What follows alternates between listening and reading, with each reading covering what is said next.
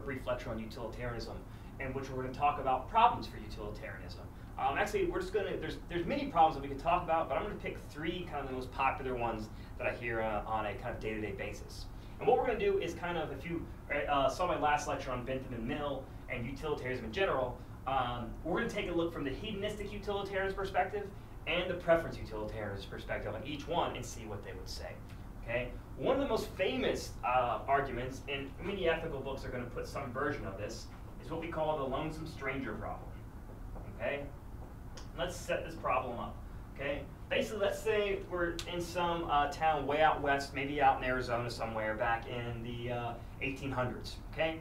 And there's a small town in which there's one sheriff. There's maybe 200 people at the most in this town.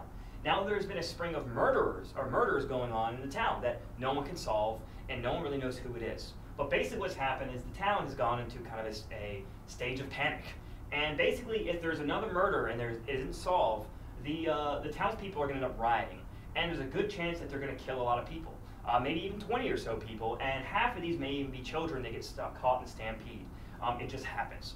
Okay? And the sheriff is really kind of stressed out. He doesn't know what to do and has no idea how to solve the murder. And one day he's upset. He's walking home from work one night and he hears some rustling going on in the house. He enters the house and there he finds the murderer who's been killing everyone over his next victim. The murderer sees him, runs out the back door with his knife in hand, evidence and everything. Let's say the sheriff chases him down. Okay? And let's say they're near the Grand Canyon or something like this, and the killer ends up running to the edge of the Grand Canyon, jumping off all the way down the Colorado River with his evidence in hand. The end of the story. Now, the sheriff knows that the murderer is dead, okay? But the problem is, he has no evidence to prove that he's dead or to prove who did it, okay? It's his word against no one's, all right? He really has no way of showing the townspeople that this murderer is gone, that he solved the case. And so basically what's going to happen the next day is they're going to discover there's another murderer without a murderer to be found, and even if he tells them that he jumped off, they're not going to believe him without evidence. So what basically is going to happen, the townspeople are going to riot. So he goes back to his office instead of going home and sits there the rest of the night and contemplates and basically freaking out. Now luckily, before he gets ready to go and accept what's about to happen, that morning a lonesome stranger comes in. And the lonesome stranger tells him, I'm from out of town, I've been traveling for months, I don't have any family or friends, I'm just trying to find a place to finally settle down. And right there, the sheriff gets an idea. And he goes, well, this one lonesome stranger has no family, no friends, no ties to anywhere else. It's just him.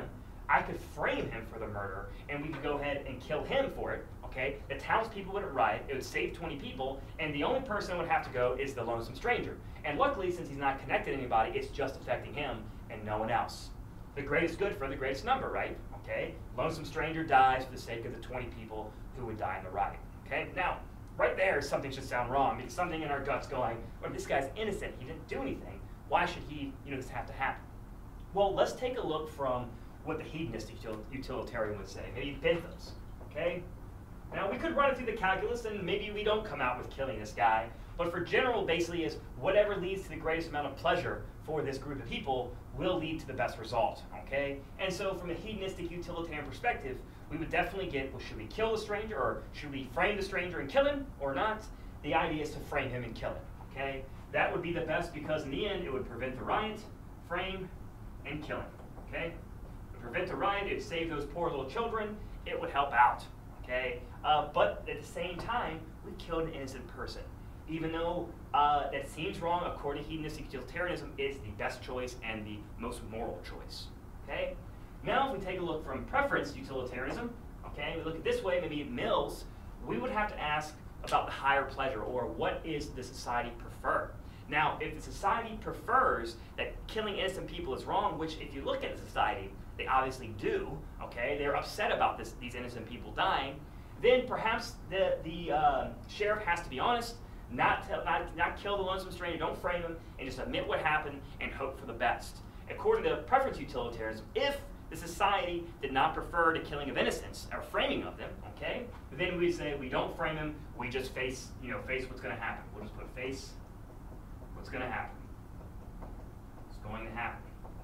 Okay? Now, if this society doesn't care about innocent people, which it doesn't look like it looks like they do, but in case they didn't, then perhaps we do kill the innocent person.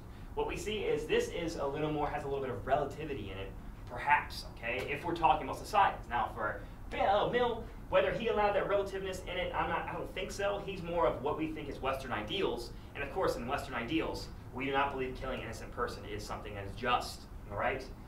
But even though we now don't kill this lonesome stranger, well, of course, we still have to deal with the problems of the riot, and that's going to occur. And so, does that help us anymore? We still have a pickle, okay? So still some problems here, all right? But what we seem to get out of it, there does seem to be something, at least in my gut, that seems wrong with killing a lonesome person, even if it's for the innocent person, even if it's for the sake of many, at least 20 people in this case.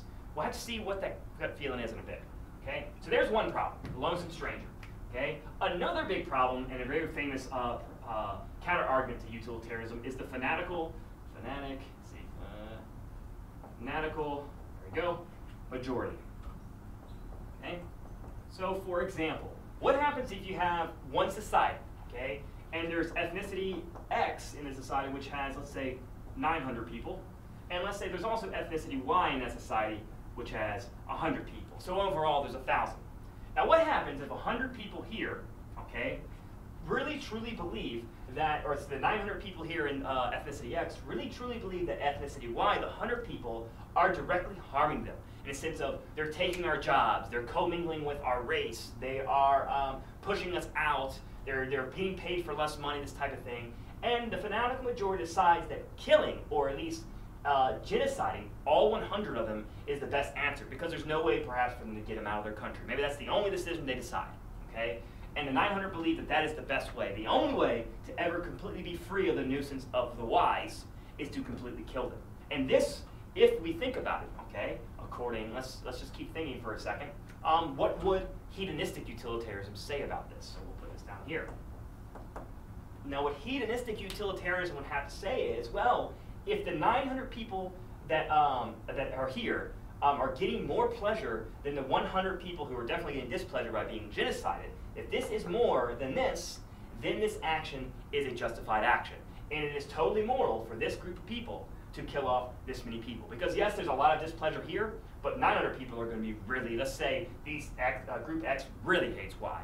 And if we can destroy them, they would be so, so, so happy, okay? Sounds horrible, but according to hedonistic utilitarianism, it's kill them all, okay?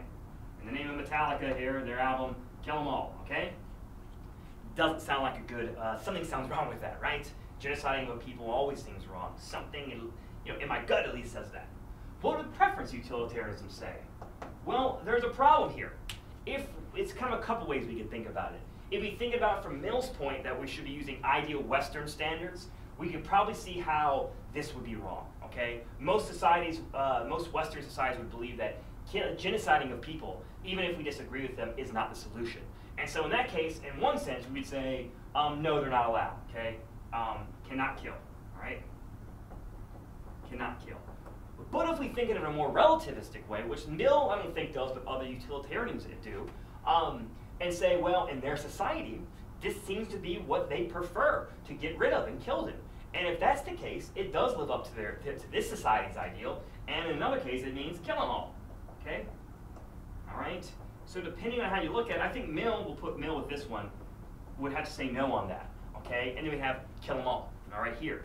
Now, there's one other possibility. We could bring in Mill's harm principle too, and say, well, these people would be directly harming the 100, okay? Therefore, they can't do it. That's something that shouldn't be allowed. But one thing I have to point out, what's not so clear is this between, like I said before in my last lecture, is the harm principle something between individuals where this individual does something, as long as that harmony, he can do it? What happens when we get to a larger scale, like societal scale? Because in some senses, Mill does believe in just war, that there may be cases where you're allowed to harm others for the sake of the greater good. And I could see perhaps from their perspective, X perspective here, they may think they're totally justified. And if they're not justified, we may need something outside of utilitarianism to tell us that. And therefore, that would be another counter-argument to this theory, all right? So there's another problem, fanatical majority. Once again, Mill, I think, does a little better here and here, okay? Or at least preference utilitarians does a little better, but there's still hanging problems, okay?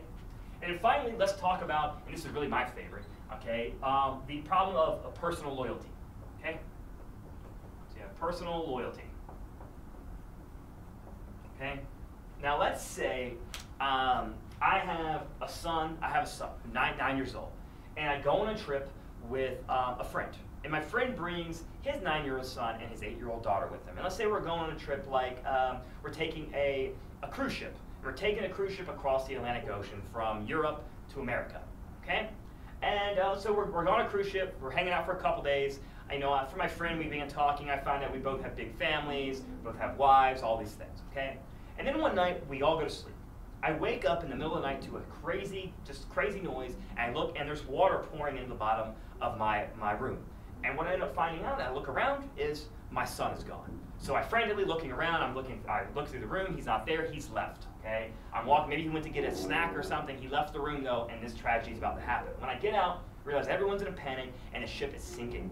Okay. I cannot find my son, but I somehow make my way to a lifeboat. And I take the lifeboat down and make it in there. Now I'm looking in the ocean frantically because people have been jumping over the sides. I'm looking around everywhere, and I don't see my son yet. Okay. I keep searching, and finally, right then, I see my son 20 yards to the left of me. Okay, so I look over 20 yards, there's my son frantically kind of waving his arms. And if you know anything about people who are drowning around others, they don't really think about you, okay? They'll drown you. Even if you're an 8-year-old child, you have a full-grown adult who's drowning too, is trying to drown him. So basically, if I don't go and get my son now, he's gonna drown, okay? At the same time, I hear screaming over to my right. I look over there, and there's my friend's 9-year-old son and 8-year-old daughter in the same situation, 10 yards from me, okay, about to drown as well. Now, if I go and save my son, then I won't get back enough time to save my friend's 2 children. If I go and save my friend's 2 children, I won't make it across in enough time to save my son. What should I do? Okay? Now, many of you probably know exactly what you do, or what I would do, I know, okay? But let's look at what hedonistic utilitarianism would say. So we have to put here, you.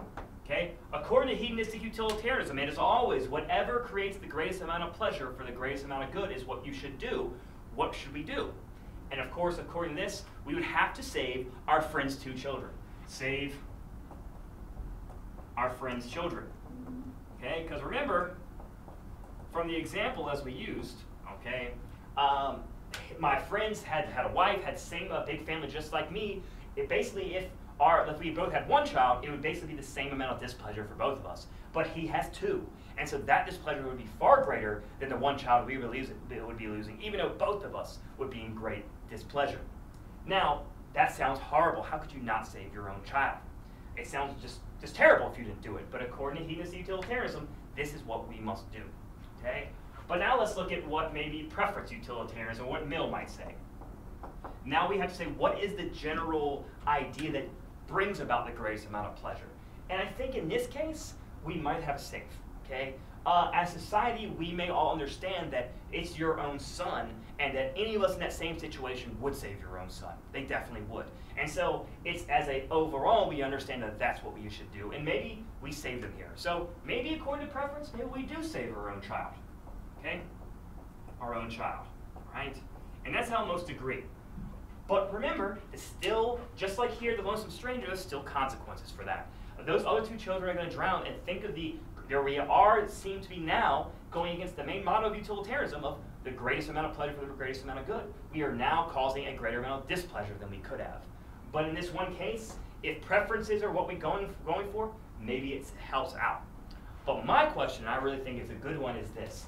How many children would it take before we would give up our own child? Because that's the obvious question that's coming. It's theoretical, but really, because even Mill would, I know in many cases would say, if it's 1 innocent life versus an entire country, he may say it's okay, such as we may have to go in and fight a war somewhere, and those are some innocent people who will die. It's much better fighting this war there than having it maybe happen here or getting even farther worse and escalating to a much greater scale of catastrophe. So it's worth killing a few innocents if we're saving hundreds of thousands. I get that. So in this case, how many children would it take before you would give up your own? Okay, it sounds horrible, but really, what if it was 10 children on the line? Would you give up? Most people say no. What about 100? What about 500? Okay, what if there was a school of 500 people and a crazy killer was saying you either give up your 1 child or I'm going to blow up the school of 500 children of the same age? Okay, what would you do? Well, most still say, I'm sorry, I'm keeping my child. Sorry for those 500. But at the same time, what if your child was one of those 500? Okay, it seems a little, off. How many, people would it take before it's okay? All right, and maybe never. Okay, and I'm not trying to say this as a sick person, but I'm trying to think this is an idea that is inherent in utilitarianism. We'd have to figure out. I'm sure no one would ever want to give up their child, but is there ever a situation where it would be required according to both not only Bentham's version, but also Mill's? Maybe, okay? Now, here at the end we see that utilitarianism, when it gets to the edges of it as a moral theory, it begins to break down. It begins to have problems here with these kind of ethics of emergencies, we may call them. But most theories break down at those corners. So maybe if we just take utilitarianism as a general theory overall, just to help us get through our normal day life, maybe it's a good one. But when push comes to shove on those major issues, it maybe doesn't work as well. Mill seems to work a little better, but it's not perfect. Now, this could be with a lot of theories are like that, or maybe there is this shows that it is a problem for it, and there is a better theory out there that could handle all these, as well as be a general theory of living. Who knows, okay? But utilitarianism is a very popular theory here in America, and actually in the West in general. Are there other possibilities, maybe better theories? Perhaps one thing we may want to look at, and we will look at in upcoming lectures, is what I talked about in the last one, that this is a consequentialist theory. What matters are the consequences of an action. And one thing I would ask you guys, are consequences really what means something when it comes to ethics? Is consequences all that matter? And some philosophers and some people believe no. What about one's intentions? For example, what if I do something that has, maybe really horrible consequences and I didn't mean to?